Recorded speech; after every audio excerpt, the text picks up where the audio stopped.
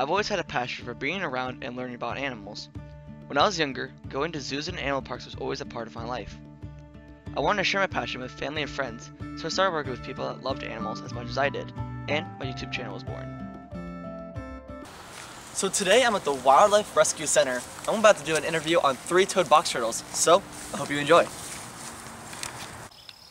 Welcome back to my animal education series. Today I'm here with Casey. Hello. Hi. What do we have here?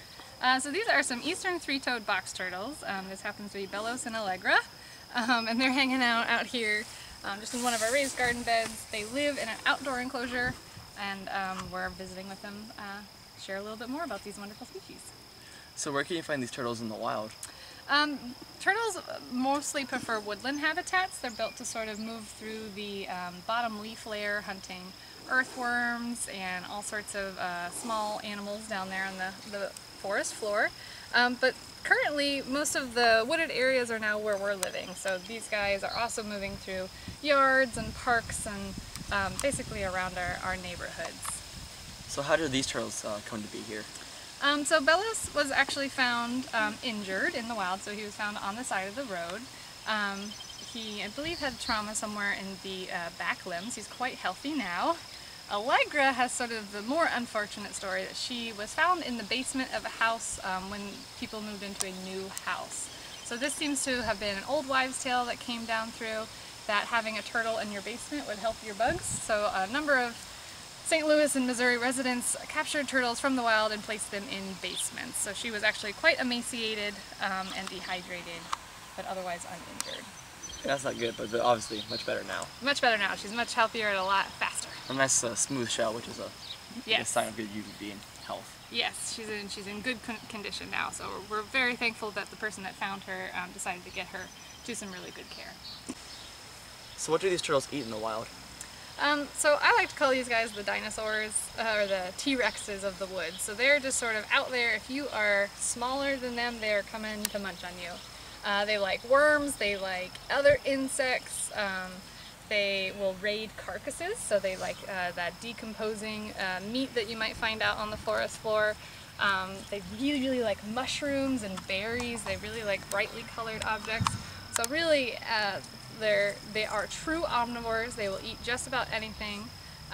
But here at our hospital we feed them a cooked chicken diet, so they definitely prefer that good protein coming from other animals or insects. That's very good nutritionally.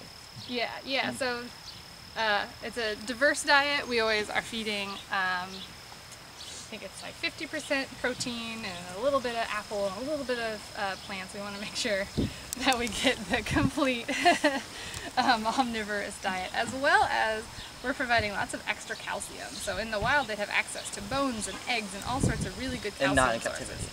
Right, and in captivity we got to make sure we've got that part of the diet nice and stable too, because that's how we get these good looking shells. And these guys are definitely not your stereotypical turtles just sitting down and hiding. They're very active. Yes, very active. So a lot of people that haven't met a turtle up close, they've still got that image coming from the cartoons of that slow snail crawl turtle. These guys are built to move, they're built to explore, and they're built to dig. They dig hibernation dens every year that have to be at least 2 feet under the freeze layer. So these arms are strong and muscular and ready to move. And you're showing us, like, in their home they have these burrows where they just dig like 8 inches into the ground. Yeah, oh yeah, and also just to get out of heat. So they want to get down to that nice cool soil. So yeah, these are not weak animals by any means. They are a little slower than some other animals, but they're so fast compared to the stereotypical turtle, and very slow. Yeah, very active, very exploratory. And like, also with cartoons, like many people think that they could just slip out of the shell, and as you have right here, they definitely cannot. Yeah, so I always like to share. Mr. Camera Guy, make sure. Lost someone over our environment. So we always like to share that the turtle shell is a part of their skeleton. It is a big part of their body. So this isn't something they can come in and out of. It's not an outside garment. And I do have some turtle shells. The turtle shell is actually bone. So I do like to share. These are just shells that you might find out in the woods. So this turtle has passed on. This is the bone left behind, just like any other skeleton you might find.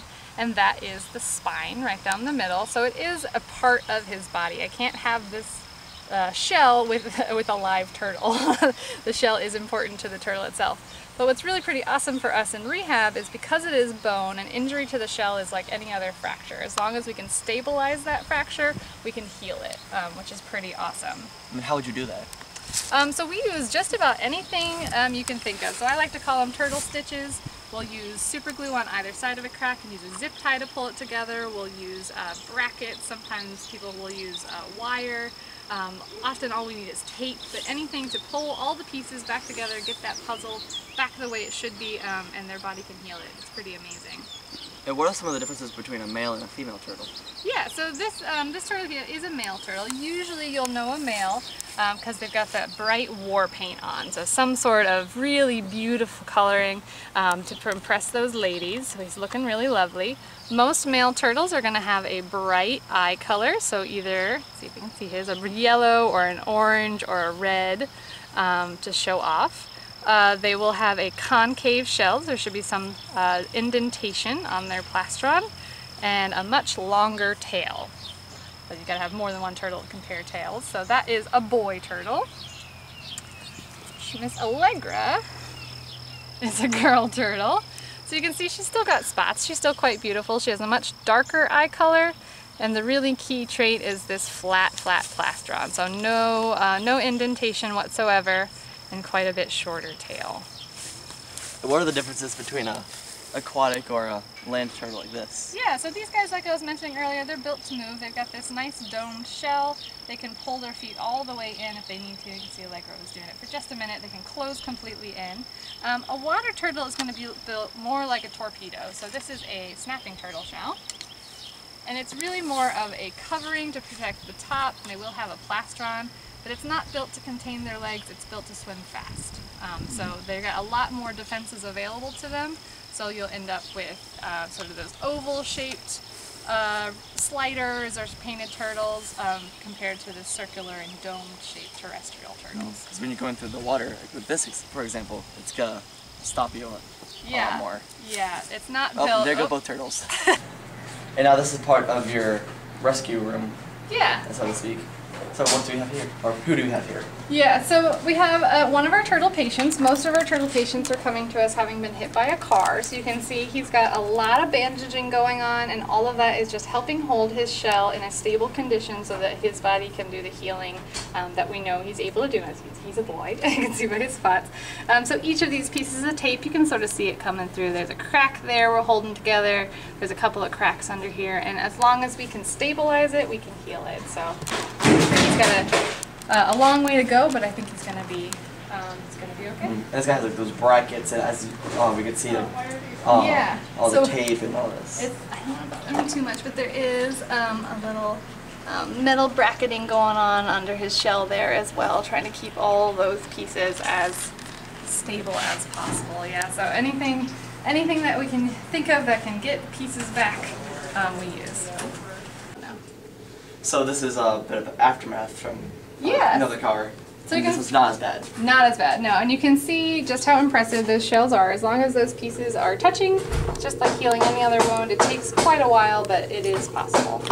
And then you show like they did break the bracket, but you have to probably fix it through the video. Oh yeah.